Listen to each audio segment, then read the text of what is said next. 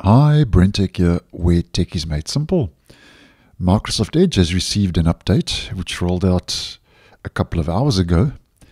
And to check we have the update, we head to our main menu, help and feedback about Microsoft Edge. And the latest version in bold is 139.0.3405.119.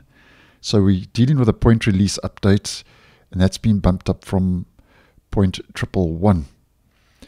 Now, first of all, there is no information yet about what this update includes. The changelog and the release notes have not been updated, and I do find from time to time that does happen with these point release updates.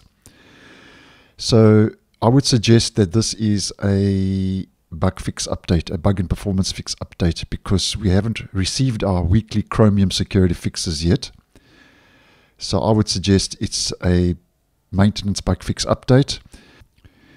And something else it could possibly be, if it isn't a bug fix update, is an emergency security update for the Edge browser, which I don't think it is.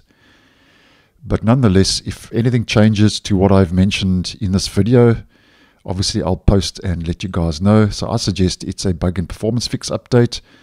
And I have had a quick look around the browser like I always do. And at this stage, I'm not noticing any front-facing tweaks or adjustments that this update has included.